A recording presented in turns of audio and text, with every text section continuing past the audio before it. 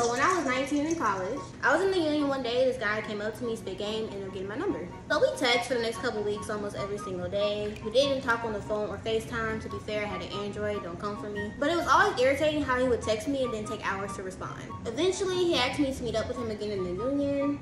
So we meet up, talk for a few hours, and it's nice vibes. But after that day, I never heard from him again.